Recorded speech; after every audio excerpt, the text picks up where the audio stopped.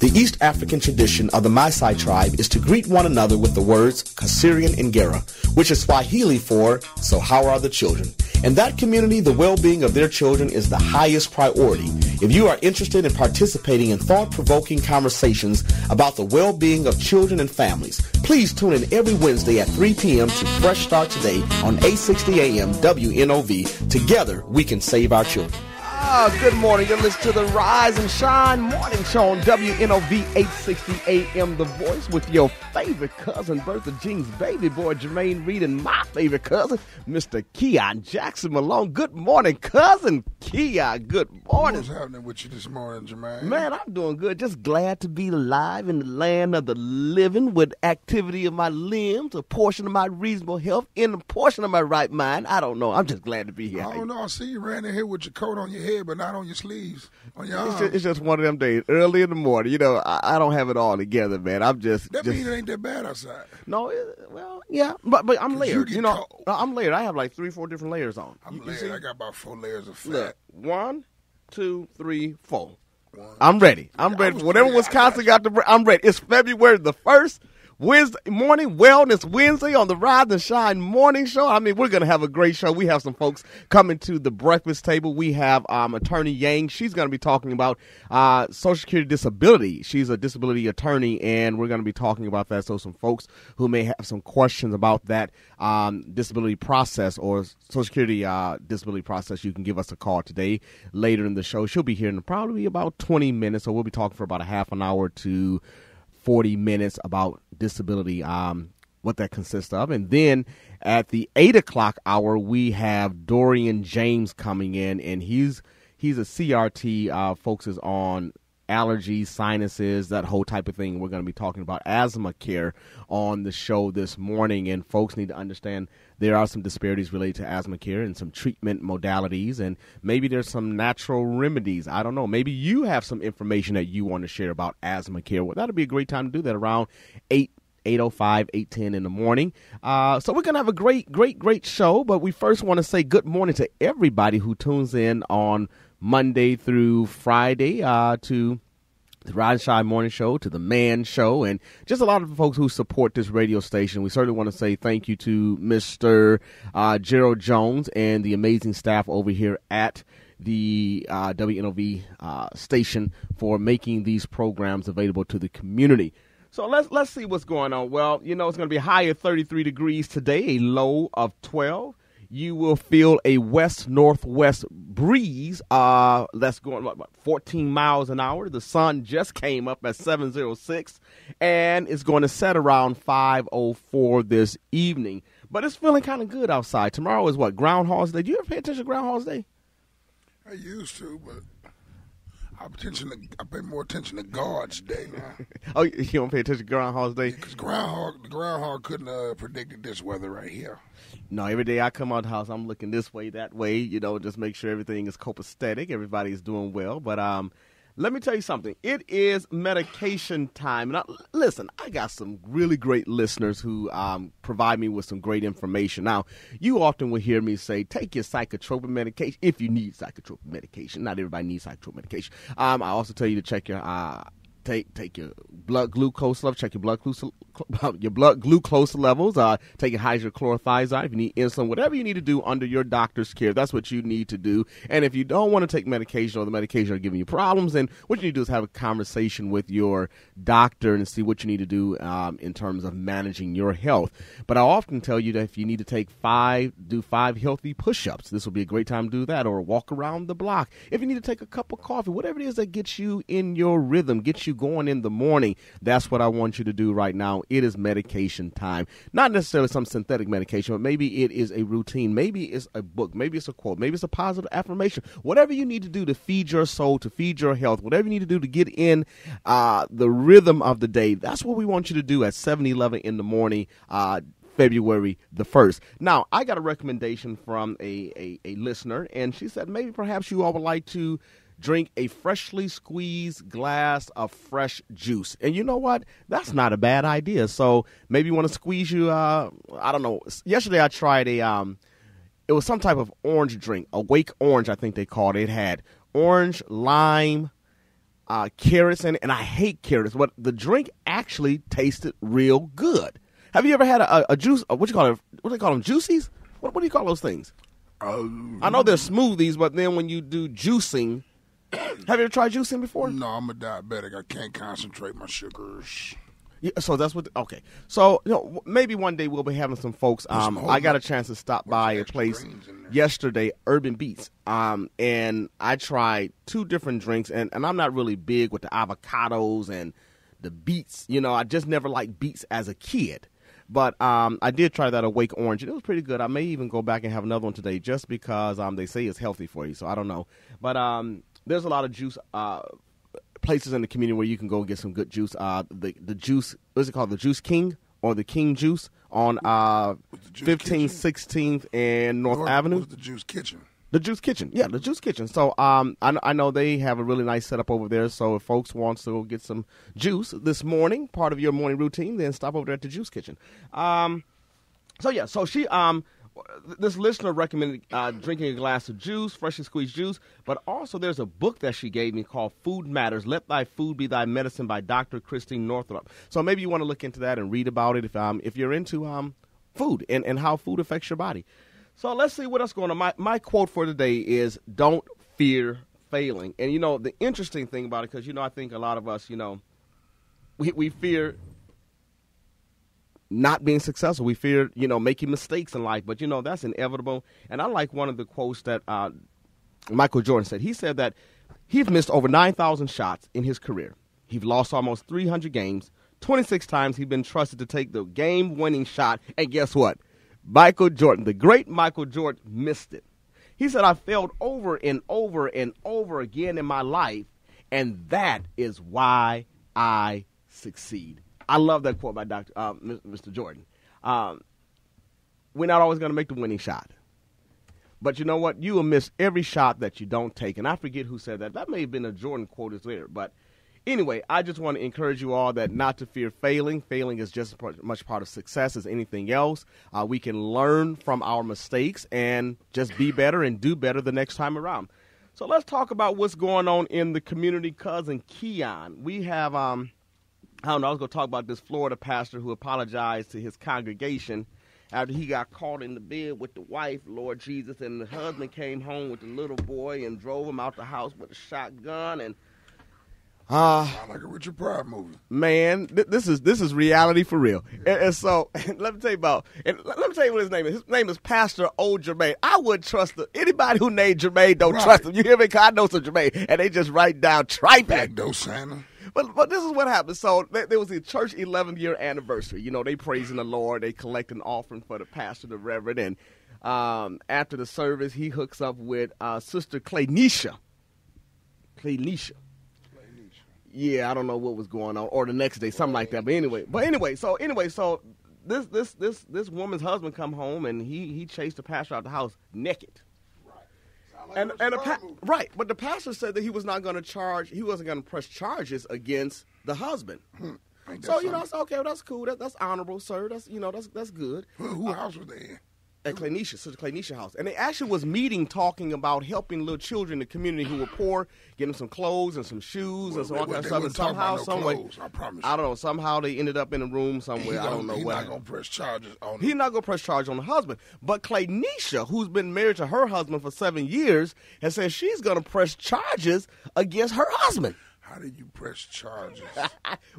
I don't have that. Why you being an infidel? I don't know, but we all just need to pray for the saints everywhere because they got some foolishness going on. But one thing this pastor did, and I have to give him kudos, because we all have sinned and fallen short of the glory of God. This man has presented before his congregation and said, I apologize. I was wrong. I don't want you all to have to go out here and defend me. And that is honorable because too many times I think folks just don't own up to it. And I'm thinking I was not there with the Eddie Long case. You know what honorable is? What is honorable? Not sleeping with the man's wife in the first place. That is honorable, but he made a mistake, or he intentionally did something. He was selfish. He was wrong, and he admit. But we have too many people who can never say I was wrong. We have double standards. It's okay for me, but it's not okay for you. So you have to give Pastor O. Jermaine Simmons credit. You have to. You got to give him credit that you mean. The nigga was wrong. That he was wrong. We get it. He was wrong. He was wrong. But he offended a lot of people, especially when it became public because he was running down the street butt naked. He tried to save his space in the pulpit. That's what he may have, but he also realized he put his congregants in a very precarious, vulnerable position because everybody going to be talking about your pastor running down the street butt naked. He don't get no awards for this action, this drama, this nothing. But God forgave him, so That's cool. But the other piece is he said, I'm not stepping down. That one president over in Africa did that too, didn't he? I remember years ago. Yeah. No, the other day. The other day. He said, y'all done voted me out, but I ain't going because God told me to stay. God appointed me. God put him in there. You know. He's going now. And I'm just saying, they're not perfect. And I think that's the problem, that we always set these folks up like they're perfect, but their feet are clay. Stop giving these pastors a But pass. anyway, so y'all pray for them folk over there at the Jacob Chapel. So, what else going on? Trayvon Martin parents. It's been 5 years since Trayvon Martin was shot and killed in Florida. A lot of stuff go down there in Florida. And many folks believe that it was Martin's killing that fueled or sparked the Black Lives Matter movement. But his parents have some concerns, and that's that President Trump will reverse whatever progress has been accomplished. And for that reason, both Tracy Martin and Sabrina Fulton are considering running for political office, according to the USA Today reports. Now, let me quote what his parents said. Since Trayvon's death, we saw how divided the country is on these issues, and we saw how the country can come together. Tracy Martin said, you have those that are for uniting the country, and you have those that want to be apart. And what this new presidency does, it takes those that want to be apart, and it puts them right in the position where they can say, we'll change the laws, and we'll make it tougher. The only way we can be a part of the change is if we start with local government and we work our way up. So I just want to say, I tip my hat off to both Miss Fulton and Mr. Martin, in their quest to keep their son's legacy alive and his memory alive, and to work to make the world a better place. So I thought that was great news. And let me see, one last thing I want to talk about before we go to break is that the Boy Scout of America announced Monday that it will allow transgender children who identify as boys to enroll in its boys-only program. Now, before you say something, Cousin Keon, the Girl Scout of America, the National Girl Scout of America, they're not affiliated with the Boy Scouts, but they have accepted transgender members for years. Now, this is a situation. The organization said it has made the decision to begin basing enrollment in its boys-only programs on the gender a child or parent list on the application to become a scout. The Boy Scouts had previously held a policy that relied on the gender listed on a child's birth certificate for those programs. For more than 100 years, the Boy Scouts of America, along with schools, youth sports, and other youth organizations, have ultimately deferred to the information on an individual's birth certificate to determine eligibility for our single-gender programs, the statement said. However, that approach is no longer sufficient, as communities and state laws are interpreting gender identity differently, and these laws vary widely from state to state. So what would you give her to say, Cousin Keon? That's some bull. Now, why you say some bull? Because the world is changing. They know because of the world is changing. Go have a gender scouts, a transgender scouts then. Well, you do remember that there was a lot of sexual abuse that was going on in the Boys and Girls Club of America. So come on, so let's take this all in stride. You had Boy Scout leaders, Scout masters, who were molesting and raping these boys for years. And just like with the Catholic Church scandal and the Black Church scandal, this stuff was covered up. So now the Boy Scouts of America is coming out and saying we're going to accept transgender males. So I don't even call them transgender male or transgender individuals. And you're saying that that's some bull. You remember the Blue Oyster Bar on Police Academy? Police Academy what? What's that? Any one of them, the bar that they kept bumping into, the guys with the leather on. Is that a movie? What? Police Academy? Yeah. Just a series of movies. I thought you were talking about something here on Titonian Street. No. Okay, so there's a movie called Police Academy. Now, what about it? I told you, I really don't watch TV, so what about it? I got you. That's it. If you're going to watch it, you'll get it. No, I'm just saying they need to have a transgender scouts team if that's what they're going to do. I mean, once again, This just exposure to something that I don't know. Especially as a child, as an adult, I don't know. I just feel like they need to I wonder separate what folks should boys who identify as girls be able to join the Girl Scouts? No, that's what I'm saying. No, it should be a transgender scout. That way, everybody can be what they're gonna be, but don't. How should that be approached, and how should this issue of transgender? Don't expose my son or my daughter to nothing that they don't really need to be exposed to. But I guess they can do what they want to do. You can see that walking down the street. You can see it. Yeah, so I guess in the bathroom situation. If parents want to continue to sign their children up for that, I guess. I don't know, but folks can call 414-444-5250, 414-444-5250. Now your president was supposed to be coming tomorrow. He ain't coming. And he might come. No, they canceled that. Harley Davis was supposed to be hosting, but because of the fear that there were going to be some uprising or protesting, and I don't know where Donald Trump can go in this world at this point. Yeah. They hate him like Jesus. You hear me? He might pop up. He might have just told you he was coming too soon. He might do some flash popping up or something. I don't know, but his folks were looking for venues like the State Fair Park and other places, and I'm surprised that they gonna get him Clark or Walker didn't find him some type of venue to say he was going to come and talk about the economy and manufacturing. So, as the Journal Sentinel reported on yesterday, or was it this morning? I forget, but he's not coming. Caller, you're listening to the Rise and Shine Morning Show. You have a question or comment? Yes, I had one, but I had to change it over. Yeah, Trump can come in town. Why don't you come right down to the Milwaukee County Jail where his buddy is at, Clark. See, cousin, you get up in the morning throwing mud and stuff. What's going on? I'm going to change the subject again. They talk about transgender. I'm not trying to be funny. These are young children. I don't believe in transgender in no way, so I'm not even interested. I don't want to hear the comment about we got to be diversified. We don't have to be anything. I'm not trying to be funny. Stop trying to make parents make their kids something they're not, or because you didn't have a boy or a girl.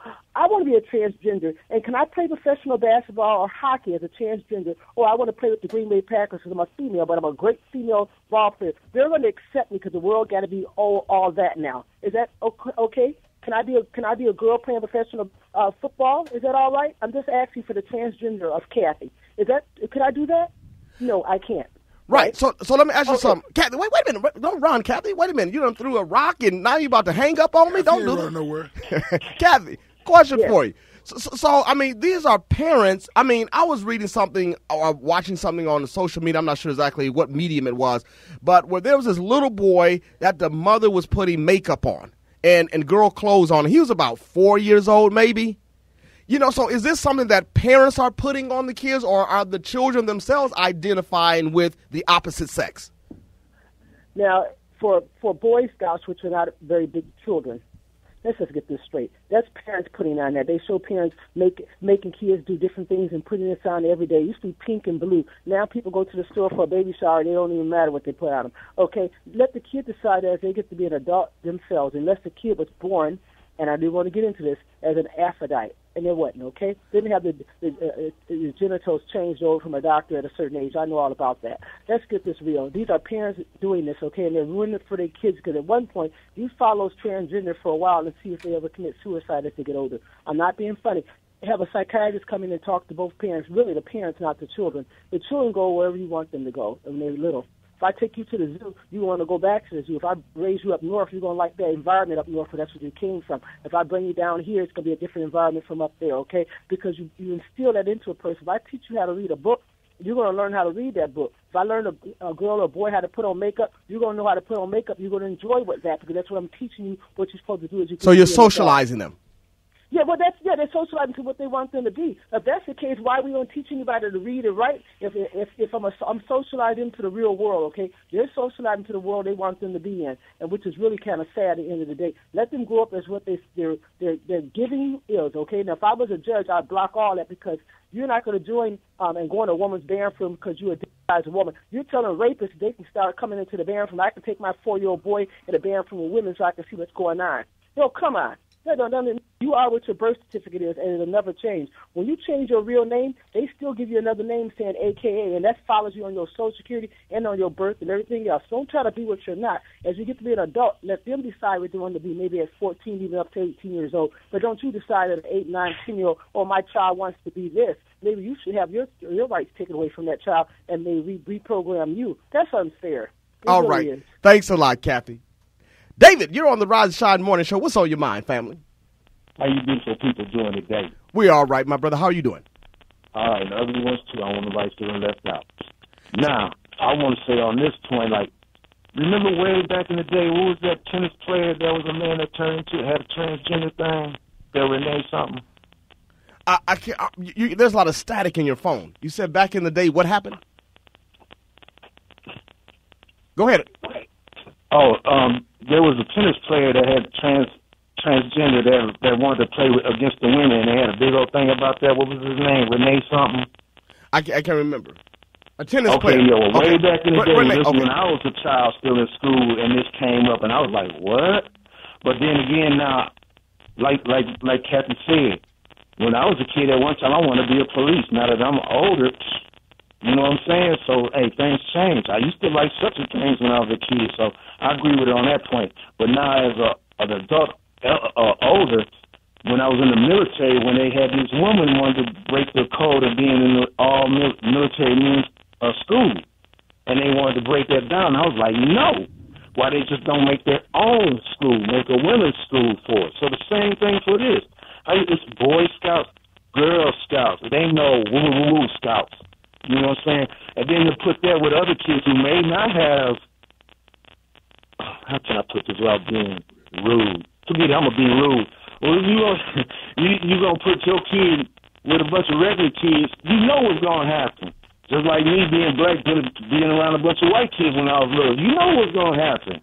Okay. I mean, so why create all that? Like she said, when you get older than 18, then that's when you can make that decision to choose or whatever. But also to force your thinking and your rules into a masses that might not agree or don't agree or may have other things or religious doubts and this and that and that and that. It's too many pieces of pie in there for somebody to have an equal slice. So I'm just saying, like, when they try to break the rule of the all military, it was military men's school, and they wanted to put them two women in there, then it was causing a whole lot of static and this and that. Okay, then, just like the women got their own professional basketball league.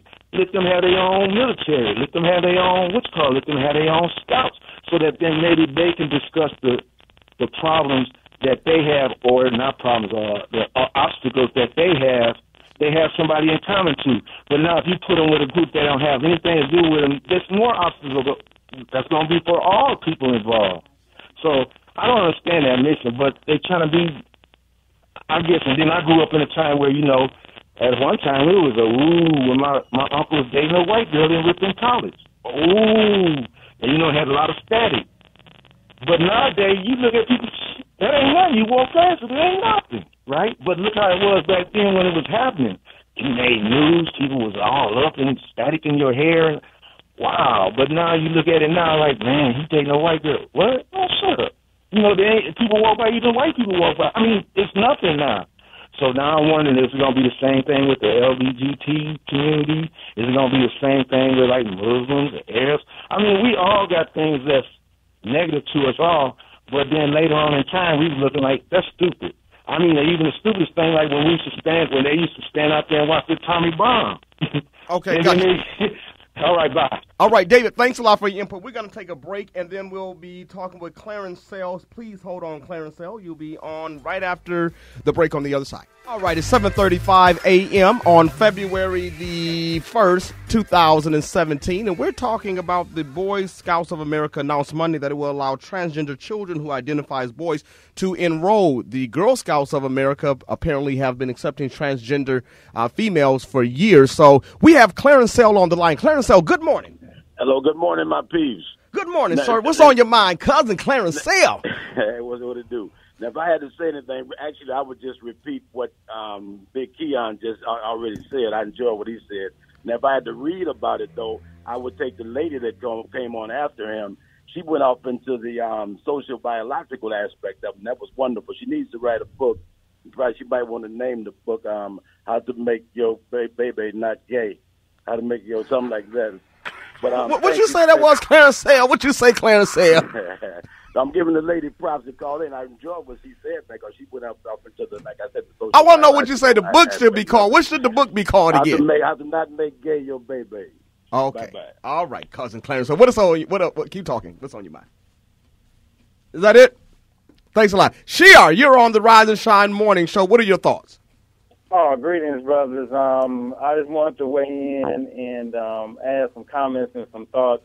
I think it adds more confusion. We have a situation in America where our children are being over-sexualized. All right. And because this is an issue that affects our community, because it's trying to change the values and traditions that we're trying to touch back to.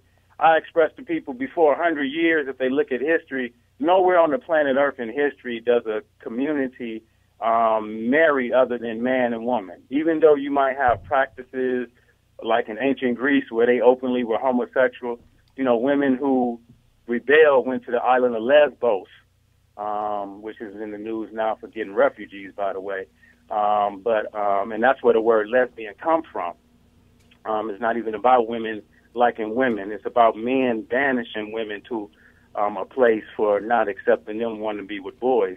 But one of the things that came to me as it relates to challenging our community is some high schools that have openly, taken on that they're going to accept these behaviors, and teachers having issues, but they can't say anything, and they feel trapped, where they even have to give up their own bathroom because the gay males don't want the transgenders, and the transgenders don't want the lesbians. So it's like this, these different groups are even fighting where they don't even want to be in the same personal space as other of these small niche or whatever characteristics you want to call it. So I think it just adds confusion, and we need to get back to I like what Brother Clarence said a couple of days ago, the X and Y chromosome. The Creator is very wise Well, to let me put ask you, things together. how do you think schools should handle this bathroom policies around transgender youth and It children? needs to be just like I'm a father, and I do have an older son, but most of my children was daughters, and so I always went to the family bathroom, which was for anybody. That it should just be a bathroom, and it needs to just make them where they're not just stalls, but they just need to make individual rooms. Most bathrooms only have about 4 stalls or 5 stalls anyway. You just need to make those rooms separate bathrooms. If society decides it's going to go that route. But I think the concern that some folks may have with that bathroom policy, when you're talking about having stalls, stalls instead of having the urinals, is that we have a lot of youth and children who are No, I'm talking about have separate bathrooms. Okay. I thought you were talking about everybody going to the same bathroom. It's just one bathroom, and then whoever needs to go to the bathroom going to the bathroom. Going to the bathroom, they're little washrooms, and so you have little block rooms for multiple people, and then construction start building that just the same way construction changed up for handicapped people. The doorways went from 32 to 38. So wheelchairs can go through, and they start cutting the curbs. So, wheelchair, you just start building into buildings, the bathroom space. Okay, see, the other issue, too, thanks a lot, Brother Shiar, and we have read on here. The other issue is that the Boy Scouts of America is a religious chartered organization. And so if they are a Christian or religious chartered organization and they have been banning folks based on their sexual identity, how do you balance that against the fact that they will not allow atheists to be a part of that? Because now we know atheists don't believe in God. So if they find out that you are an atheist, they will expel you from the Boy Scouts of America. So how do folks address that? Red, good morning. Yeah, how you doing? My thing is this, okay? Where do this stuff lead to? All this sexual agenda we were a country of decent people, sort of starting out decent, and now, and black people, we get our bad habits from other people. If you want to be a guinea pig on black people, just throw drugs in the neighborhood, throw a bunch of clothes in the neighborhood, bunch of shoes that rich people don't even wear, okay? Okay. Always to black people. You know what? I mean, where do we get this stuff from? Black people used to be decent people, okay? You know, we didn't do all that stuff. We got all our drugs from the white community. We got all our sexual identity from white. Now we're talking about transgender. Hey, listen, if they want to be treated better than anybody else, okay? All right, I mean, look. I ain't never seen a bunch of transgender people or homosexual or lesbians hanging on trees like black people in the past, have you? Okay, so we're going to sit up there and make a special thing for them. Hey, if they want to be like that, send them to another community where they just be by themselves, okay? Because we're not going to be sitting around here teaching our kids these sexual impurities and sexual ignorance. Because, you know, the worst thing you can do to a child is ruin their sexual identity, okay? And send them down a road, a spiral of disillusionment. You know, I mean, the kids, when they learn about sex at an early age, it sends them off to another area in their life, you know. So when I was growing up, I grew up in the late 60s, right? Early 70s. Okay. And hey, we didn't, you know, I'm going to tell you something. We didn't allow none of that sexual ignorance around us, okay?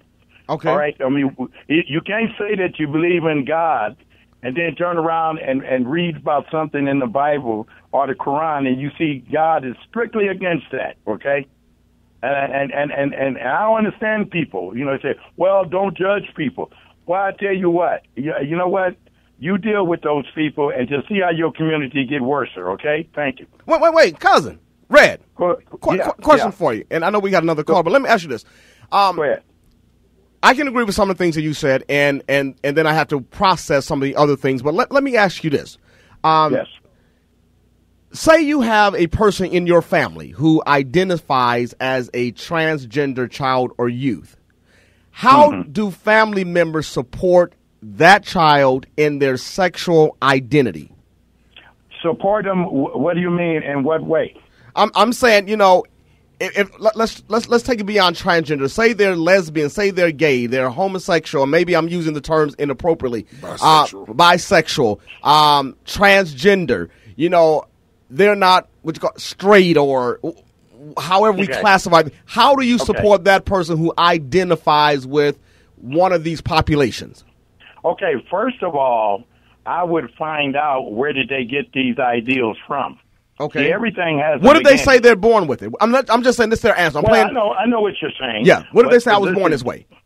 Well, I'm just saying, doesn't everything have a beginning? Everything has an origin. I agree with that. So you know what the thing is?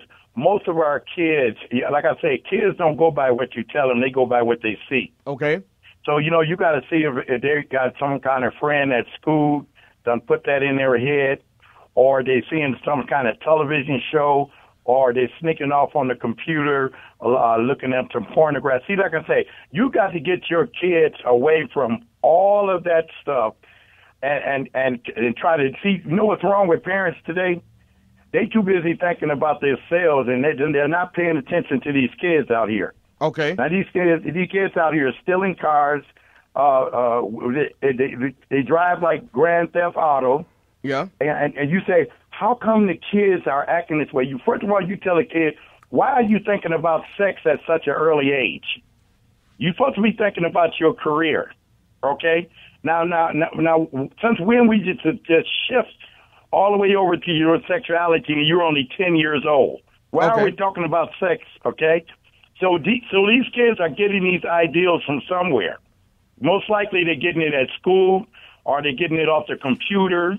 You know, because I know a lot of homosexuals that I met in my life and lesbians. You know what they told me? What did they say? They said, hey, you know, my friend approached me, and then next thing you know, I was telling them that I was born that way, or I seen somebody on television. Hey, what about the middle child? The middle child doesn't get attention like the older child and the baby in the family. Yeah. So they want attention, okay? See, it's a lot of factors, but they got it from somewhere. So Red, is that how you gonna handle a family member that you find out may be gay or bisexual? You gonna lecture them? And let me okay, but listen here. Since you asked a foolish question, I'm that wasn't a foolish. Hold on, that wasn't a foolish question because hold on, Red. But I've been listening to you. So Red, okay. I have a cousin that I've loved. He's my cousin's son. I raised him like my own. He's my little cousin. One day, I just happened to find out that he was gay. I found out all the rest of that stuff. I found out what happened to him when he was younger, when somebody was meddling with him when he was a little tot. You know, he explained all that to me. But how do I treat this individual? Do I not love my cousin any longer because I've been knowing him for 24? It's not a stupid question. It's a reality. How do you treat the individual in your family that tries to talk to you and tell you that, open up to you to let you know this is me? Okay, now, see, first of all, I explained to you this, okay? You just said that they told you this, right? Well, I found out. Eventually they explained it. But the question was, how do you handle a loved one or a family member? I said, is that how you going to love them? You going to lecture them every time you see them, try to figure out where they got it from? Okay, or do you continue to hug them and love them and let them support them and let them know? You don't do that. You don't do that. Look, you don't reward somebody for doing bad, okay? It's just like if your child was in school and getting bad grades, wasn't going to school, you still had Christmas presents up under the Christmas tree. You don't do that. Okay? So I'm trying to tell you right now, if you do love them, right, you go get them some professional help. Okay? Well, you give them the option for that. We have resources. You get them that. But you don't pat them on the back and say, "Hey, Billy, it's okay for this and stuff." You know what? You just say to hell. You just say to hell with you. I don't talk to you anymore. I'm gonna disbar you from my life. No. Listen, I said this is what you do. Okay, you don't have to get emotional about it. I'm asking. Okay? It's a real life thing. Just being logical. Listen, you be logical about the situation, and you show them how to say. First of all, you're too young to be worried about your sexuality at such a young age. You're supposed to be thinking about going to school and getting your life together because somewhere you took a wrong turn. And I'm not going to sit up here and try to pat you on your back and say, hey, it's okay what you're doing. No, it is not okay what you're doing. If you say you believe in God and you on this radio every day, okay, so you don't sit up and say, hey, I believe in God, but it's okay for my cousin, nephew to be homosexual or what God is turned against. So okay, can I answer that? Then I believe in only God can judge me. Can I answer that? Then we're going to have to take Earl's call because go ahead. What I'm going to say when you talk about the Christian piece, you said we on this radio every day and we say we profess that we're Christians, but then we say it's okay. What other people do is not my position in place to judge them. Whether I agree with whether I agree with them or not, my role is to pray for people and support people in whatever station in life they're in, because there's things outside of gender issues and sexual appetites or orientations that folks engage in that I don't agree with, who are my family members. They may steal, they may sell drugs, they may be on drugs. There may be some moral issues, some sinful issues. I don't necessarily have to agree with them. My role is to pray and support them. Go ahead. So if a bear take a cub out into the woods, and if he don't teach him how to be safe without getting eaten by some other animal, see, God looks for us to be the leaders, not to remain dormant. Okay, you seen in that Bible and everywhere else that God killed all those people in Sodom and Gomorrah. Okay, now that's your answer. I ain't saying kill them. I'm just saying this is strictly wrong and it's evil. And us black people, we ought to quit letting other people come teach us that filth and put it on our children's. And on these gas stations, they got porno magazines. I got paraphernalia. You know. All right, we got to make room for Earl, but I appreciate your call. Thank you, my brother. You have a great day. Earl, you have a quick question or comment? I'm sorry to rush. I know we're up against a break, and if you'd like to extend your comment, then we'll have to take the remainder on the other side. What's going on, Earl? Good morning. Thank you for taking my call. I could not have agreed with the last caller more. As a Christian, you are put here to speak the truth. You are here to speak the truth to power. Truth never changes over time. God made two genders. He made man and he made women. True. His rules. So when I have a homosexual niece, or I should say a lesbian niece, love her dearly. I don't think you should abandon people either. How do you love them? How do you extend love to them? If we're talking Christian principle, how do you extend love? By this shall all men know that you are the son, the children of God, because you show love for one. Can you show me how do you love your family? Correct. Well, you show love through example, and you show love. Modeling, okay. You show love through not accepting their behavior, but you can accept them as your family member. My niece and I are very close. She knows if she gets married, I will not be at the ceremony. Doesn't mean I don't love her. I don't agree with her. So how do you support her in whatever journey she's in life in a way that it doesn't compromise your values and it does not make her feel less than a human being? Well, if I understand the question right, I go to the truth and I go to the Bible, and what I do is I tell her these are not Rick's rules or Brian's rules. These are God's rules. And at Sunday, I am going to have to answer to him how I guided this young lady. Did I guide her on the path of truth, or did I guide her to another lie, through one of the devil's lies? Brother Earl, let me ask you a question. I really appreciate this dialogue. No problem. Did you hear about this man named Noah in the Bible? Noah. Yes, he built the ark. Remember him? Yes, sir. And right after ark, he went and got drunk and had intercourse with his daughters. You read that in the Bible, in the book of Genesis. There's some interpretations that take it that way, but yes, I'm familiar with what you're saying. Okay, so what I'm saying is that God has a way of using all kind of people, and we all have issues in our bloodline. Oh, I agree. Rahab was a harlot. Moses was a liar. You know, I mean, David was a whore. And a murderer. I mean, so my thing is, I think we put, my thing is those folks who commit these sins. We just talked about old Jermaine Simmons, the pastor who was caught laying hands on his parishioner, and the husband caught him. I'm not saying that we can judge him now. Maybe his sexual appetite, maybe he is straight. So now we're going to say that the same God who is merciful to him is not merciful to these other folks who may have. Okay, no. Because, first of all, just because that pastor was straight doesn't mean that it's not a sin. Right, I agree with you. There's no difference between if you're married and you have sex with another woman outside of marriage versus a homosexual or lesbian having sex with another person. The Bible clearly states that there are homosexual people, lesbian people, but you're not called to live that way. All right, now hold on just one second, because we got to take this break. If you want to continue, then we'll catch you on the other side. Hold on.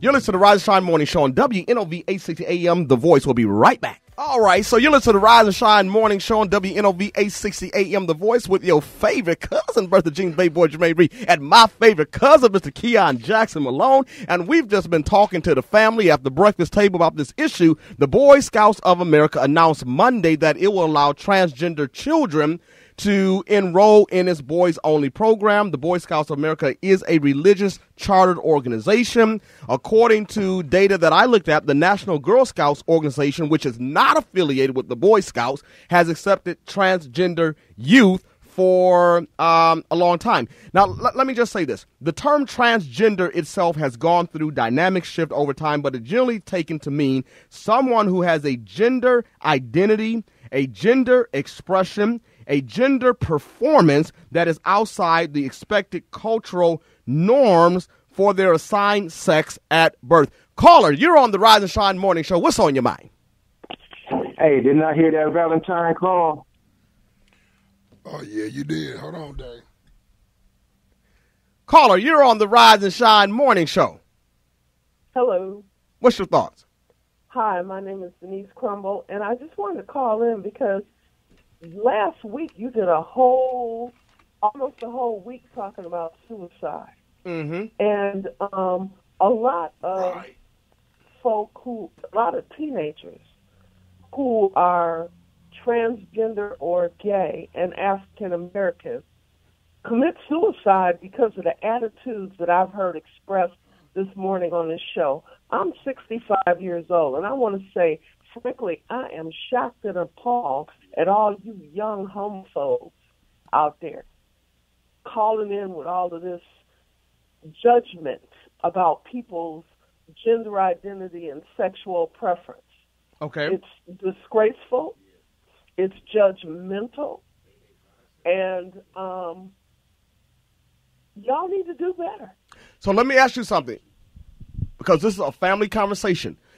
Yes, how it is, do and you I'm a say? grandmother. How do you say? How do you think that folks in our community should treat their loved ones who identify as being transgender, homosexual, lesbian, gay, bisexual, or from some... Well, I can tell you how I treat my loved ones who are Yes. gay, lesbian, bisexual, transgender. I treat them like everybody else. Right. Because it's not that important. It really isn't. Are you there? Y'all act like you talking about murderers and stuff. This is crazy. Get over it. Grow up. I appreciate your comments because, you know, at the breakfast table, you're going to have folks who have different positions based on their experiences, based on how they've been trained and what's been modeled. Go ahead. Every one of y'all got a gay cousin. And that is the truth. That is the gospel. That is true. So, and how do you look them in the face and express that kind of hate? Right. It's crazy. Because it's hate. That's what it is. Yes, ma'am. You know, I appreciate you calling. I am shocked, appalled, and embarrassed. So let me ask you, so when we bring these issues to the forefront, we have an open dialogue about it, is it really that shocking, or do we know that folks harbor these feelings and emotions in private? It's elitism. It's like, okay, I'm straight, you're not. And some of these folks calling in, expressing some of this stuff, are not so straight. But they're still homophobic. Right. You know, the whole thing is this, is that, you know, when you attack groups as opposed to talking about people's real behavior, it causes our whole community to be sick. Because basically, when it gets down to it, gay people and straight people do the same stuff in bed. They do. You tell me, you going to tell me straight people don't do the same stuff that gay people do in bed? Right. That's a question. Well, they probably do. I'm sure they do. That may not be the same percentages, but and they may not try as much the same stuff, but they do the same stuff. In bed. And all this stuff about gender identity, what difference does it make? Come on now. Y'all need to grow up. You know what my role is, Ms. Crumble? You know what my role is? Is to bring the conversation to the forefront. I'm glad you did. Huh? Because, like I said, last week you did a whole doggone week on suicide. How many of those kids committing suicide were gay? Right. Look into it. So it challenges us to look at how we process things mentally, how we treat one another, what views and values we hold that maybe we need to reassess and reevaluate. Yes, you do. All right. So I appreciate you. I love you, family. Thank you for bringing your perspective. Thank you for checking us who are just. Thank you. All right. I love take care. Now, listen, being transgender is not the same thing as being gay. Being transgender is about gender identity, the way people see themselves and the gender they identify with. Being gay or lesbian is about sexual orientation, the gender someone is attracted to. So I was just reading this from kidshealth.org. Listen, we have one more caller on this topic. I appreciate you calling, but we're going to shift focus after we talk with David because we want to talk about asthma care and how it's impacting so many folks in minority communities. And so we have Dorian James here. So let's take this call from David. David, what's on your mind? I just wanted to call back and say, Mr. Red, I'm very disappointed in you, man. You may be cringe. Nobody asked a stupid question. No question is ever stupid. Because that tells you the person might want to know. He's inquisitive, want to know, or he don't know. And he's trying to inquire the information.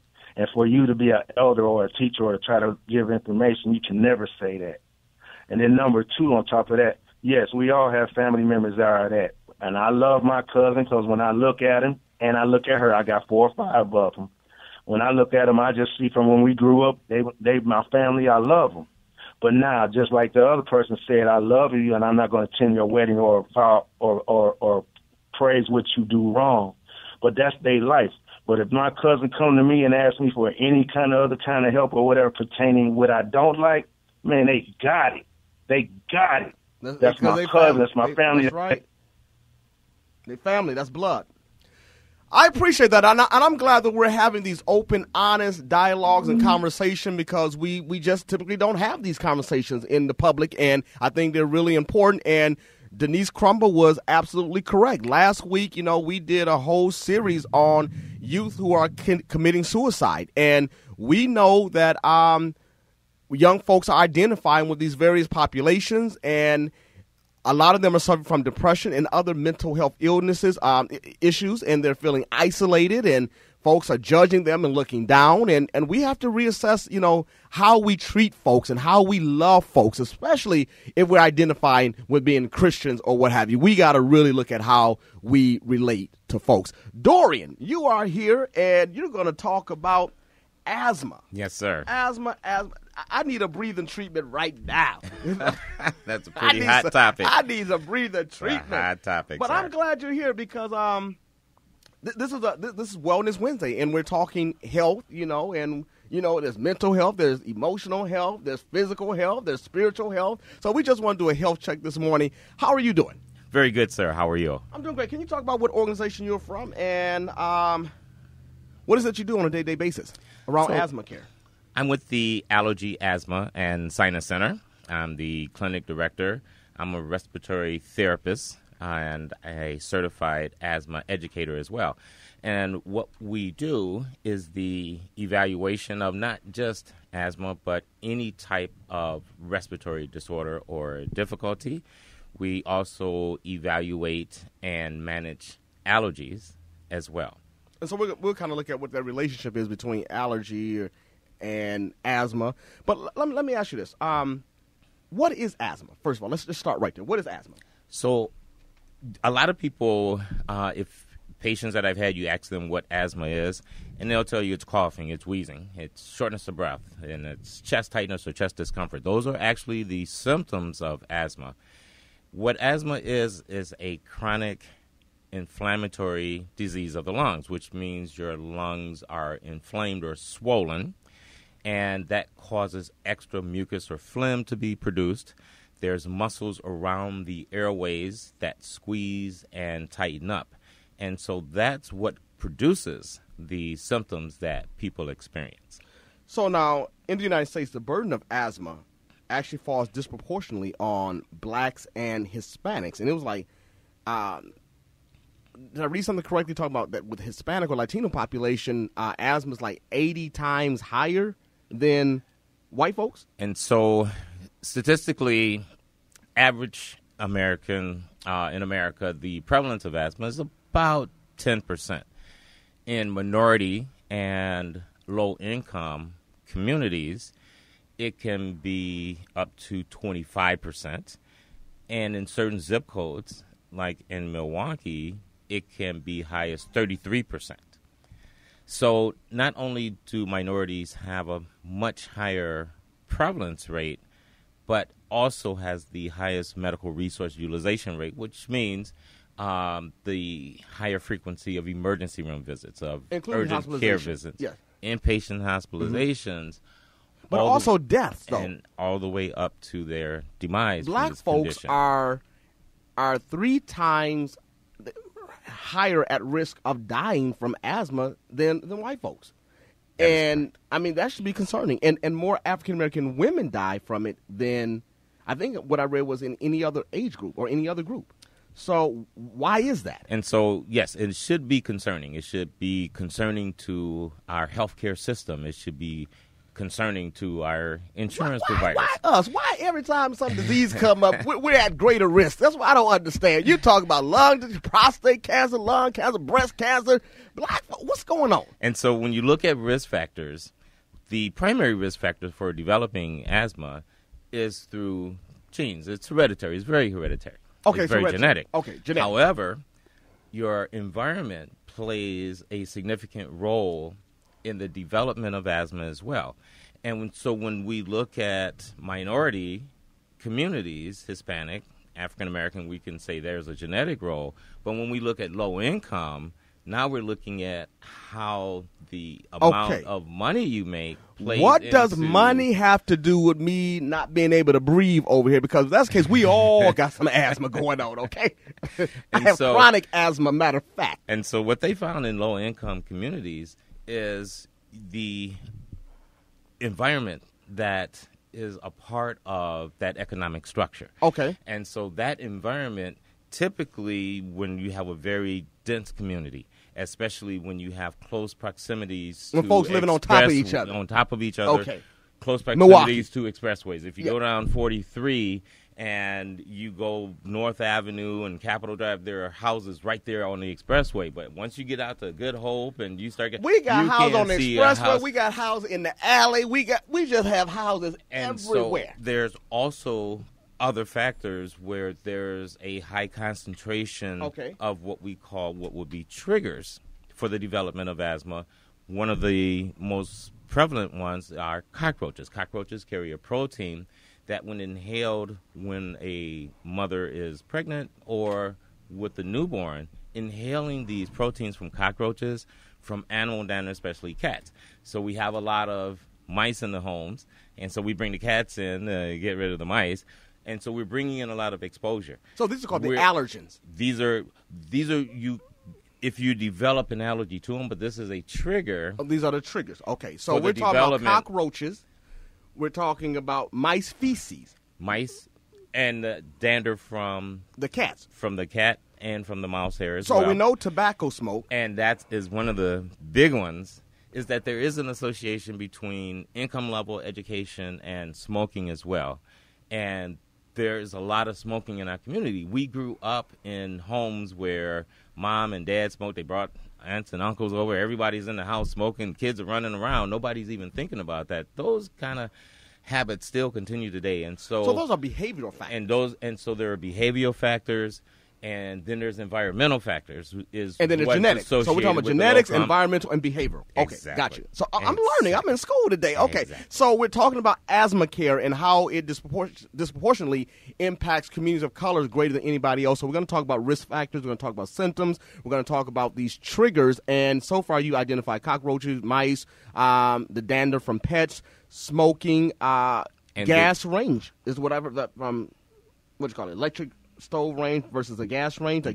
So what is it about the gas range? Well, gas will put particles in the air that when you're inhaled, so as an infant and even prenatally, while you're still inside of mom, your lungs are still developing. Oh, wow. And so what you can do is you can alter that natural development of the lung tissue by inhaling noxious chemicals, gases that can come from a gas range, cleaning chemicals. We like the smell of bleach, pine sol, and Fabuloso, ammonia. That Fabuloso smells so good. Fabulous. Smells fabulous. Okay. Yeah. And so when you are using these products around different air fresheners, you're putting very toxic chemicals in the air.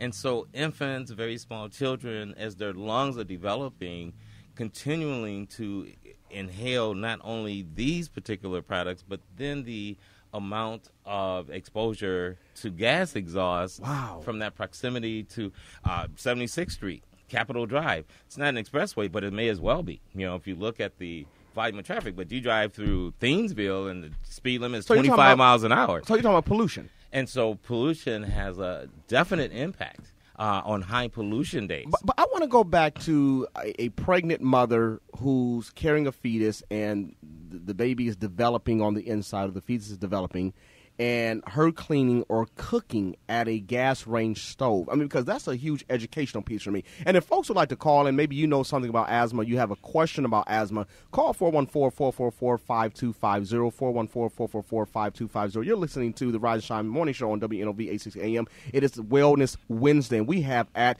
the breakfast table, we have Dorian James, who is a certified respiratory therapist with the Allergy, Asthma, and Sinus Center. All right. And so let's go back to that. Mom is just trying to clean the house. We can't have a nasty, filthy house. But she's pregnant. I mean, what precautions should she be using to protect the development of her fetus or her young children whose lungs are? So at our clinic, we've got a number of specialists, and they can, or we can, provide the information that could not only help to decrease the exposure that might increase the risk of developing asthma for toxic gases like that, but also decrease the risk of developing allergies. And allergies and asthma are very closely associated because of their genetic link. But education is the key, and it's exactly what you're talking about. How is someone supposed to know? There's a number of green cleaning alternatives that can be used that doesn't give the negative impact that you would get with these strong chemicals. And one of the things that we grew up in our community that, you know, if one is good, then two is better. So we might mix a little bit of bleach with our dishwashing liquid, or we might mix a little bit of the Fabuloso with the ammonia so we can get it extra clean. You know, we're trying to stir. And so we're actually... Concoction is what we call it. Yes. We're going to get this and so we're creating toxic fumes that not only can injure the fetus or newborn baby, but our very own lung tissue. But your very own lung. Wow, this is really informative. I am learning at the breakfast table on the Rise Shine Morning Show about asthma, the triggers, and there's genetics and environmental and behavioral factors. Now, according to the Center for Disease Control, there's approximately 23 million folks who are living with asthma, 17.7 million adults, 6.3 million children, according to 2014 stats, and approximately 3,651 folks died in 2014 from asthma. According, again, to the same source, each day 10 Americans die from asthma. But that's concerning because out of those 10 folks who are dying, a large percentage of them are African-American and or Latino. So we have Mary on the Rise and Shine Morning Show. Good morning, Mary. Yes, good morning. Good morning, Dorian. Good morning. Good morning. Listen, I'm wondering, can a child be born with asthma? Yes, so absolutely, because of the genetic nature. If you have one parent who has asthma, you have statistically about a 40% chance of that child developing asthma. If both parents have asthma, that goes up substantially, 60, 70, 80%, especially if one of the parents have asthma and or allergy as well. How can you So that's a great question, Mary. So Dorian, how can a person tell if they have a newborn that this child is not just crying because they're hungry, but they're crying because they can't breathe? How can you tell? Well, one of the things you cannot do is test a baby to see if they have asthma. Okay. However, what you can do is you can look for the symptoms of having respiratory difficulty. Talk to me. Now, if we're going to determine whether or not we're going to try to diagnose a baby with asthma, and a lot of pediatricians and physicians don't want to make that diagnosis, one of the things that we can look at, do you have symptoms that are consistent with asthma? So if that baby has difficulty breathing, we can notice by their nose flaring, by their muscles in their chest retracting, their stomach sticking out. We can tell this baby's working hard to breathe. First, and then the second thing we'll look at is, does one or both the parents, do they have asthma? And then the third thing that's going to be the most important factor, if we apply an asthma medication to this baby and it relieves the symptoms, then we're going to most likely, and whether we call it asthma or not, it's not as important as how we're going to treat it. Asthma medications really only work on asthma. Okay. So if you have shortness of breath and you have trouble breathing because you have a heart condition or something else is going on, giving you an asthma medication is not going to fix that.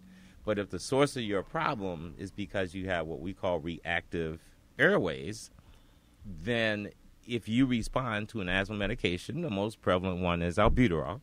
If you respond to that, then that's going to give us every indication that most likely that's what it is. Okay. And I also want to say, when we go back to some of those genetic, behavioral, or environmental conditions, from an environmental standpoint, the use of a humidifier can trigger asthma, is from what I read. What do you say about that? The use of a humidifier is not nearly as essential to the role of development of asthma. Not developing, but can it trigger? I mean, if you already have asthma, can it trigger an attack? And that's the only thing about a humidifier is that if you're using it at a time like in the summertime, if you're using it at a time where we have high humidity is a trigger for asthma because there's extra water or moisture in the air, makes the air heavier. So if you're using a humidifier in the wintertime, you want to keep it around 50% and you're okay. Okay. But if you have a lot of humidity in any environment, indoor or outdoor, that absolutely is a trigger, which is why people have a lot of trouble in the summertime with their asthma. Not because of the heat, but because of the humidity. Got you. Now listen, folks are listening to the Rise and Shine Morning Show on WNOV 860 AM, The Voice, and we're talking about Asthma Care 101, its prevalence in the African American as well as the Hispanic Latino community. And so we have in the studio with us today Mr. Dorian James, who is from the Allergy, Asthma, and Sinus Center. He is a certified respiratory therapist. My question for you is, we have a lot of children who are overweight, obese. We have a lot of folks in our community who are obese. So what is the connection between obesity or being overweight and asthma? Mm-hmm. So now we're talking about which came first, the chicken or the egg. And so there's a lot. What about the big baby? There's a lot of studies being put into this. So if you are a child with asthma and you're overweight, are you overweight because your asthma has restricted your propensity for any type of physical activity? Because if you have asthma symptoms when you're running, exercise, exertion is a trigger for asthma. And if you find that when you're running and playing and exerting yourself that you have asthma symptoms, well, one way to avoid those asthma symptoms is not to exert yourself, is not to run and play. And then that can lead to more of a sedentary lifestyle. Right. You got all these different screens right in the palm of your hand so you can play the video games, you can watch the videos. And so you may look at a more sedentary lifestyle that might lead to an increase in weight. However, then there are kids who don't have a predisposition for asthma that are overweight, and they develop asthma, and they look at that, is that a consequence of your lungs not getting the normal expansion and exercise that it needs to have? And I certainly don't mean to get off topic, but we see obesity on the rise in children. We see things in children that we've never seen before. Diabetes, in our 8 and 9 and 10-year-olds. High blood pressure, in our 8 and 9 and 10-year-olds. And so I think... Is that diet related? I mean, so it's a combination. Because there is a correlation between diet and asthma. And there's... Oh, absolutely. Right. And as a part of that environment, when we're talking about low income, when you know the term well, food deserts, where, the closest corner store only has, it's got the snacks and the Cheetos, and you can't get to a Pick and Save, or you can't get to a Whitman's, and you can't get healthy foods. Right. And we got the $1 value meals at Wendy's and McDonald's, and there's been studies when McDonald's, they did one over in Africa and in an area where there was no fast food restaurants at all. They put a McDonald's up, and the incidence of asthma increased 33% in that particular area. Well, we're going to take a break, Dorian, and then when we come back, we'll continue this piece around the correlation between diet and asthma, and maybe perhaps are there any natural remedies, or do you have to take these synthetic medications to control and manage asthma? So we'll be right back on the other side. You listen to the Rise and Shine Morning Show. Stay tuned. You're listening to the Rise and Shine Morning Show on WNOV 860 AM, The Voice, with your favorite cousin, Bertha G's baby boy, Jermaine, reading my favorite cousin, Mr. Keon just below. It's 8:23 in the morning, and we have Dorian James from the Allergy, Asthma, and Sinus Center in the studio. He's a certified respiratory therapist, and he's here educating us about asthma. What can we do? Now, let's talk about attitudes, because sometimes you can be deathly ill with an illness. Your parent don't recognize the severity of it, and you're just talking about how a kid can be in Walmart, barely can walk, barely can breathe, about to pass out, and the parents say what? Walk it off. Walk off the asthma attack. Where else do they say it? Right here on East Capitol. They say it in the schools. Do they really? Say it when they're in gym. They don't know, is this kid How are you faking it so you can try to get out of gym? Oh, wow. Inhaler in the office, he's been diagnosed with asthma. They say it on the football field. So what should you do if you're having an asthma attack? How can a person recognize it for themselves, or a parent can recognize it? And what should the response be? So that brings us back to what we were talking about off air, is really trying to appreciate how difficult it is to understand this particular condition. Because an asthma attack is a matter of attitude. It's a matter of perception that's going to be built around how long you've had this particular condition. One of the things that kids can be conditioned to understand is that every time I start to have trouble breathing, and I tell an adult, and they tell me to go sit down somewhere, the next time I have trouble breathing, guess what? You're not going to know. And what happens is this is a thing called tolerance or acclimation. Oh, wow. Over a period of time, the child may be having some difficulty breathing, and I talk to parents and kids, I've had them in all the time. And I'll be telling the kid, 8, 9, 10 years old, like, you have trouble breathing when you're out playing with the other kids. You got to stop and catch your breath sometimes. And the parent is the first time that they've heard that. Wow. That's really interesting, how uneducated. But you've talked about the significance of these emergency visits, emergency room visits and asthma, and how that the physicians in the ER underappreciate the visit. So what are the dangers around that? What should we be concerned about? It's not just the physicians in the emergency, because the physician's job in the emergency room is to get you out of there. So when you go for an emergency room visit, as a result of an asthma attack or respiratory distress, whatever you go to the emergency room, their job is to stabilize you as fast as they can to get you out of there. That means you're either going to leave and go home, or you're going to get admitted to the hospital. But their job is to get you out of that emergency room. That's their job. Right. That's the entire job of the staff. And emergency care is something that we relied on. Every time my child is having a lot of difficulty breathing, I'll run and I'll take them to the emergency room. And using the emergency room, there's a couple of things that they'll never tell you about using the emergency room. And one of the things that they'll never tell you about using the emergency room is every time you go to the emergency room, that there's a measure of lung function that you're going to lose that you're never going to get back. One of the other things that you talking about? You're talking about I'm dying. What are you talking about? So what happens over a period of time when you keep having asthma attacks, the structure of your lung changes. And it doesn't come back to completely normal to where you started. Now, the first few asthma attacks, it's not going to be anything significant. But over a period of time, having these frequent and repeated asthma attacks can cause a damage to your lungs that can be irreversible. Another thing they'll never tell you when you go to the emergency room is that every emergency room visit does not guarantee that you go home or you go to the hospital, because we lose people. People die. Every time you go to the emergency room, it's a loss of control of your asthma. And anytime you have a loss of control of asthma, you have the potential of losing your life. But they will never tell you that when you go to the emergency room. So most asthma is in primary care. 70-80% of asthma is in our primary care provider's office. A primary care provider office, then, if you don't recognize the complexity, the seriousness of this condition, because you've got to determine how I'm going to manage this person in the wintertime when it's cold, when we have cold and flu season, versus the springtime if they have allergies, when we not only have all of our trees, grasses, and pollens out, but you get up in the morning, it's 40, 50 degrees. That afternoon is 70 or 80, that night is. So then weather changes are something that is going to impact asthma. And then I'm going to have to manage them through the heat and humidity of the summer. And then we're going to circle back around to the fall and the beginning of the school year. So asthma in Milwaukee is something that you have to really appreciate the differences that people are going to experience depending on what type of asthma they have and what their triggers are.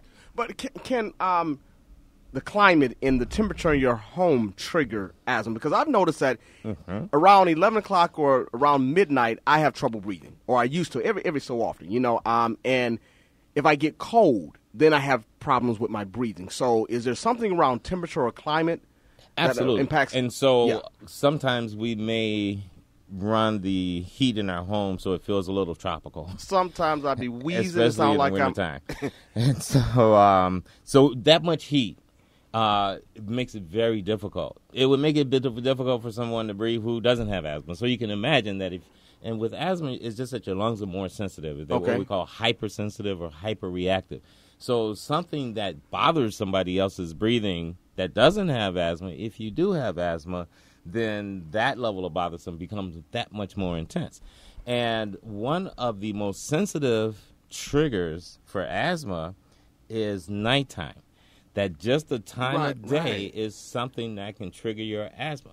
And so between 2 a.m. and 4 a.m. is when our lung function is at its lowest. And if you don't have asthma, you'd never know that. But most asthma attacks that occur at night, they occur between 2 and 4 a.m., a lot of the hospital or ED admissions, and a lot of the deaths from asthma occur when those asthma attacks start in the middle of the night. So what should the conditions, how do you manipulate your environment if you have asthma? And what you're saying that between 2 and 4 a.m. is when folks have the most problems with their breathing. Well, that's not an environmental influence. That's the influence of how our body clock is kind of regulated, circadian rhythm kind of thing. And so asthma is something that you control at all times. You control it at nighttime. You control it when you're at school. You control it when you're playing sports. And we have to look at a number of professional and Olympic athletes that have asthma. Our own Eddie Lacy, he has to use his inhaler before he plays the game. Jackie Joyner-Kersee won 6 gold medals in track and field.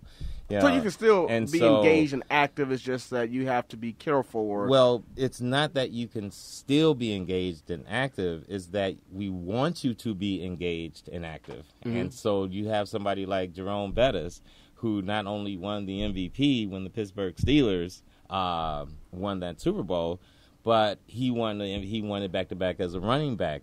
Emmitt Smith, in his first career, won the MVP when the Dallas Cowboys were winning their championships, and then came back and won the disco ball with Dancing with the Stars. You're looking at athletes that are not only competing at the Olympic level and professional level, but they're exceeding. Jerome Bettis was the best player on the best team, and he was the one with asthma. Emmitt Smith was the same way. He was the best player on the best team, and he was the one with asthma. Dennis Rodman. David Robinson. I didn't realize all these folks were asthmatics. Of athletes, and I actually have pictures of these athletes in my clinic. And what it shows for parents who are saying, I'm afraid for my kid to play any type of sports because of their asthma. I'm afraid for them to go to gym or recess. And the first time a kid leaves the school in the back of an ambulance because of having an asthma attack, you can believe that's the last time they're going to engage in any type of physical activity. And so when you have a child who's sitting there and he's watching all his classmates go to recess in the gym, he's got to sit there. Not only is that bad for their physical development, but it's also bad for their psychosocial development, because the last thing any child wants to feel is different. Yeah. And so what we teach them by putting these pictures of these athletes up there, we've got entertainers up there, we've got Eminem up there, we've got Jesse Jackson, we've got Bill Clinton, we've got pictures of all these people who have Lady Gaga, and the list just goes on and on. Asthma is something that's in the fabric of our society.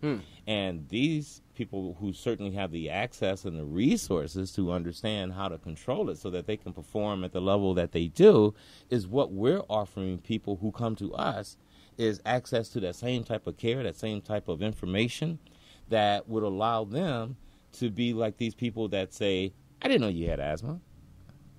So how can folks get in contact with you or your clinic?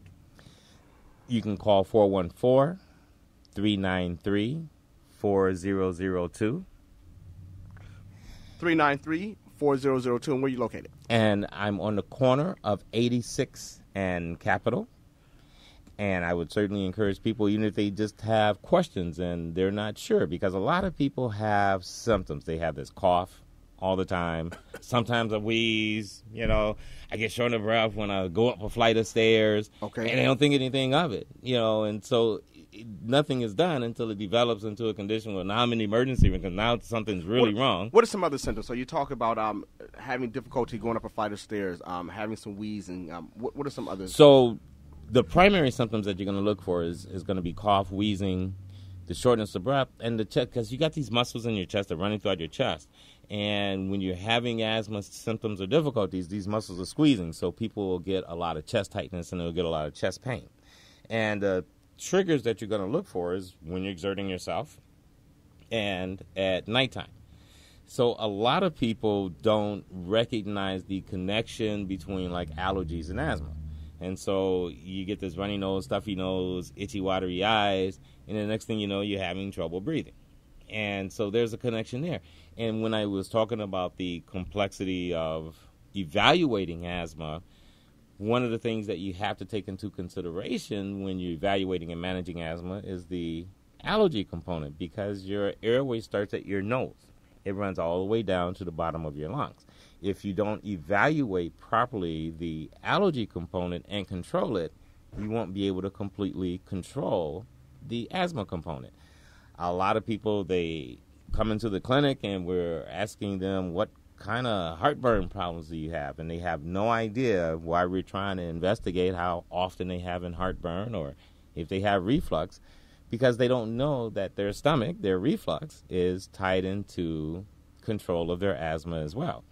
And so all of these areas have to be investigated if you're going to get an accurate evaluation and the best management, the optimal management for that patient as well. Sounds great. Listen, I want to kind of tie in the diet and treatment for asthma care, but we're going to take this caller on first, and then we'll pick that part up. So, Mama Rose, I've been waiting for days for Mama Rose. I thought you left me, Mama Rose. Mama Rose. Hello? Mama Rose, I thought you left me. I'm not Mama Rose. Oh, all right. Well, cousin, family, what's on your mind?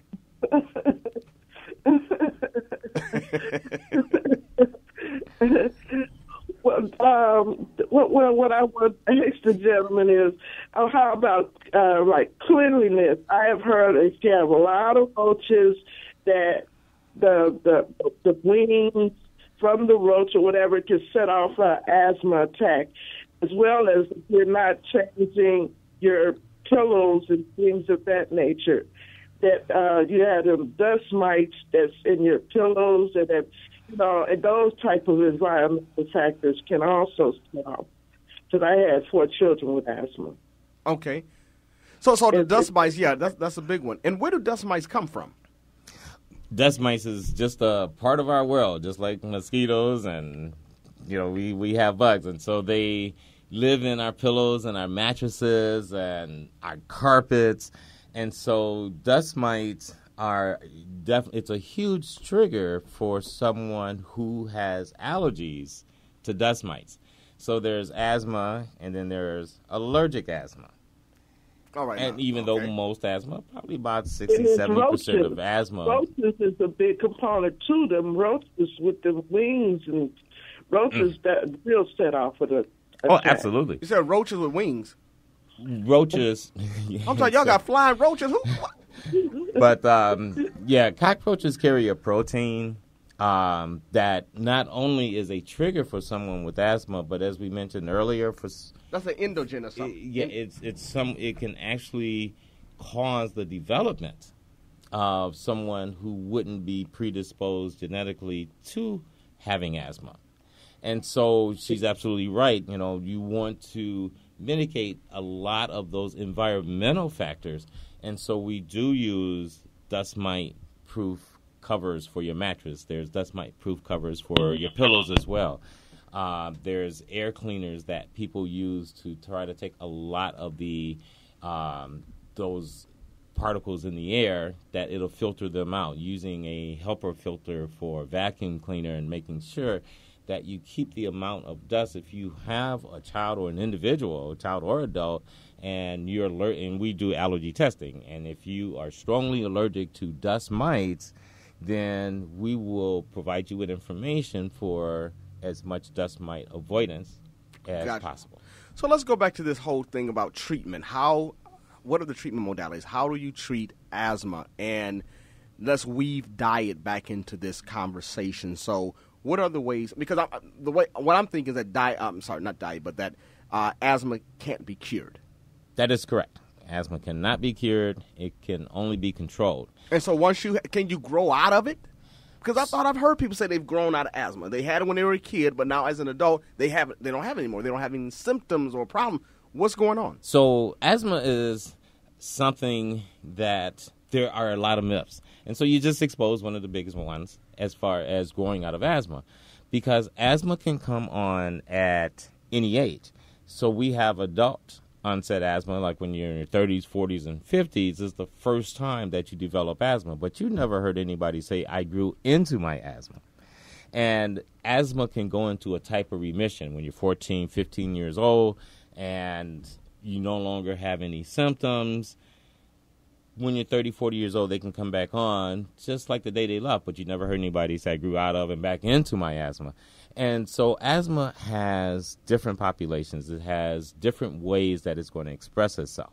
And everyone who grows out of asthma, they use that term. Well, first of all, you'd have to determine if it was actually asthma that they had to determine if that's something that they grew out of. Second of all, you'd have to determine did they actually the asthma go into a remission where they were not having symptoms, or by the time they were 15, 16 years old, not only have they had this all their life, but they had this prenatally. They've never known normal breathing. Mm-hmm. And so maybe as the airways get larger, they're able to accommodate their asthma so that it doesn't bother them like it did before. That doesn't mean their asthma is gone, but if it bothers them less. So asthma has different expressions. Some people have it and it gets better as they get older. Some people have it, it gets worse as they get older. Some people don't get it until they get older. So you've got these different populations. And we picked this one where we thought when somebody had it when they was younger and as they got older, they said, I don't have it anymore, and say they grew out of their asthma. But my parents who come in with their kids, they're asking me all the time, you know, they're 8, 9 years old. When do you think they'll grow out of their asthma? And most of the parents have asthma, and I tell them that if you could grow out of asthma, there would be no adults with it. Wow. You know, so we can't grow out of asthma. We can only manage it, and you may have it, and then it goes away. And just say you had a formal diagnosis of asthma as a child, and then it went to recession or remission. Remission. Mm-hmm. And then it resurfaced, could possibly starting to smoke at an early age trigger asthma. Yes, sir. Or, because my grandmother, she loved to wear perfume, but she has an inhaler. And she'll be smelling like a bottle of perfume, can't hardly breathe, but she go to church, she's smelling good, but she got that asthma pump with her. You know, so perfumes and colognes can also trigger. So when we start talking about managing your asthma care, folks got to be mindful of those different things. Oh, right? Absolutely. Yeah. Well, strong odors. And what's really tricky about, because a lot of people have asthma, they have allergies. And after having runny noses and stuffy nose for years and years and years, eventually you really start to you lose your sense of smell. And you don't smell things as well. So, you know, years ago, you know, a couple dabs would do, you know, and I smell pretty good. You know, as you start to lose, I need a couple more dabs. And then as you start to lose more of your sense of smell, you're putting it on until you can smell it. And you might be up to the half a bottle by then, but until you can smell it, you don't know you have it on. And so now you have something that's constantly triggering your problems breathing because you're trying to smell good. I had a mom that had a middle schooler. She was triggered by perfume. And I said, you wear perfume? Yeah, I wear it every day. Well, why do you do that? My mom puts it on me. Okay. You know, we got these attitudes of, my little girl, she should smell good when she goes to school. Yeah, but she should breathe good at all times. Right. So, but that's all an education piece right there. And I think that's really important because there's certain things that we can do that can counteract, you know, if we just gave them a breathing treatment or whatever, you know, and now we're spraying them down with perfume, you know, so that can kind of override what we're actually trying to do. Absolutely. Okay, so that's really interesting. So let's go back to how do you treat asthma? So you have short-acting, long-term, what? Yes. So the basis of everybody's asthma program should be, or the asthma management medication should be a fast-acting or what we call a rescue inhaler. And the one that we typically use here and worldwide is called albuterol. That comes in forms like a ProAir or a Ventolin. However, that should not be used to control that. It's called short-acting. It's called rescue. They try to give it all these different names so that people understand this is something I only ask for a short time. This is something I should be using whenever I'm having symptoms. The long-term control of medications, those are the ones that you would need to have to prevent symptoms from occurring, to prevent the inflammation from getting worse. And using a long-term control of medication is something that we would have to do on a daily basis. Well, you know, according to the Mayo Clinic, there's no asthma diet that will eliminate your symptoms, but your food choices may make your asthma worse or increase your risk of developing asthma. So they talk about taking more vitamin D in. They talk about eating plenty of fruits and vegetables. But there's something about sulfates. And what do you know about that? Or do you agree or disagree with what they're saying? Talk to us. Yeah. So absolutely, diet can have a huge influence and impact. Sulfates, ones that are found in wines and beers, some of the ones that are, or shrimp, that are found on buffets. Those things can absolutely be a trigger for asthma, and there's a whole list of foods that we have that can be triggers for asthma. But the important thing is that you recognize, like now we have a lot of peanut allergy, that's going on. We certainly have a lot of lactose intolerance, as well. And so absolutely your diet is going to play into any kind of chronic disease that you're trying to manage. The essential staple of management really starts with your medication plan and having the type of medication that's going to reduce the amount and frequency of symptoms that you're going to have and the severity as well. A lot of people rely on just that one inhaler, that rescue inhaler, and they take a couple of puffs and they keep going. That's the worst way to manage asthma. Now, unless you have a pretty exclusive condition that's called exercise-induced asthma, where there's no other trigger for your asthma except some extreme forms of exertion and exercise, that might be the only case where you only want to use your inhaler whenever you're having symptoms. But if you're using just this rescue inhaler to control your asthma, and if you're overusing it, then that's certainly going to be a sign that your asthma is poorly controlled and you're at a very big risk, not only from not surviving your asthma, but having long-term complications and breathing difficulties as a result of it. Let's talk about food coloring and dyes, because according to Mercola.com, the use of these dyes, red number 40 and yellow number 5 especially, have been linked to hyperactivity, ADHD, migraines, hives, and asthma.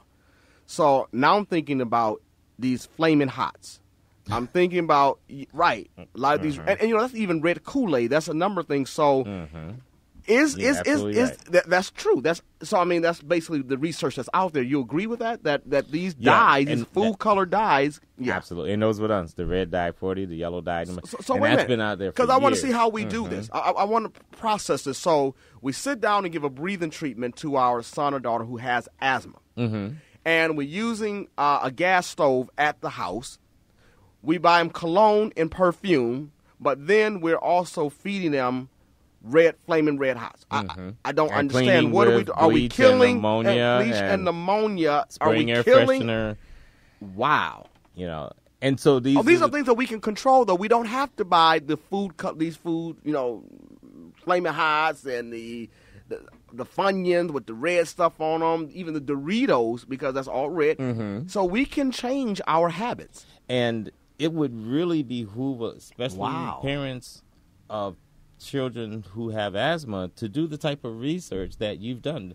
The best weapon that you have of controlling and combating this condition is being informed. And what we do is we empower our patients by giving them information that they didn't have and giving them education. But what you did was you looked and you researched, and there are a lot of nuances. And when you look at all of the different influences that impact the development and progression of this disease, you see that there's so many elements that are involved, and how our behavior towards or our appreciation of the seriousness of this condition. And I think that's a huge part that's missing in our community. Telling your kid, walk it off, or don't worry about it, go drink a glass of water, or whatever.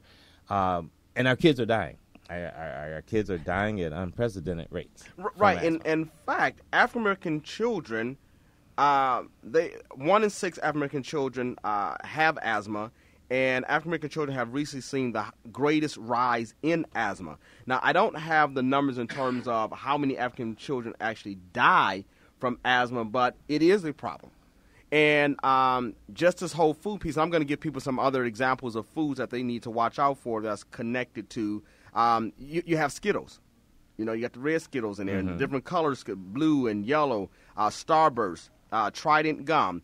You have things like the toaster strudels and Pop-Tarts, these things that our children love, Welcher fruit snacks.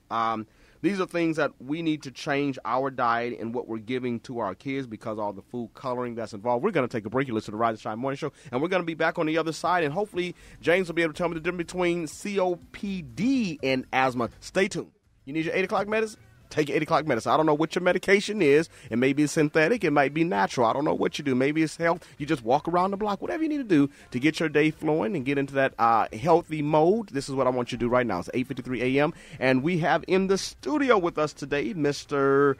Dorian James, who is a certified respiratory therapist. And we've been talking about asthma care and managing asthma. And I've learned a lot during this last hour. Mr. James is from the Allergy, Asthma, and Sinus Center, and you can call him at 393-4002, 393-4002, if you have any additional questions or answers. And your clinic is located where? On the corner of 86th and Capitol, 8532 West Capitol Drive. All right, so let's talk about how will somebody know the difference between asthma and COPD, and what does COPD stand for? So that's a good question. So COPD, that acronym, and people have heard it, stands for chronic obstructive pulmonary disease. And although asthma is chronic and it is an obstructive pulmonary disease, we separate the two out because asthma, you can have totally normal lung function. COPD means you've lost a measure of lung function that you'll never get back. And you've lost a significant amount of lung function, typically greater than 30%. So once you reach that loss of lung function that's generally caused by cigarette smoking, we used to have a lot more factories, people working in environments where they were inhaling a lot of particles that could cause this development of this lung disease, painters who were inhaling these paint particles. Okay. And so the one thing about asthma that a lot of people when they're younger aren't told or don't appreciate, that if they continue to have asthma attacks frequently over a period of time, their lungs will change. It'll be like scarring, or scar tissue develops inside the lungs. Okay. That eventually that asthma can then develop into COPD. So that's what I was going to ask you. Okay. Well, listen, we've had a great conversation. I appreciate folks who have called in today. We'll be back tomorrow on the Rise and Shine Morning Show with Attorney Yang, and she's going to be coming and talking about disability law and Social Security disability claims and how those are processed and what lawyers do in their role of representing folks who have had their SSI claim denied. So thank you all for tuning in. Next is the Forum with Sherwin Hughes, and I'll be back tomorrow morning. And again, thank you, Mr. Dorian James, for stopping by. If folks would like to get in contact with you, again, they can call 393-4002. You all be well and be safe until next time.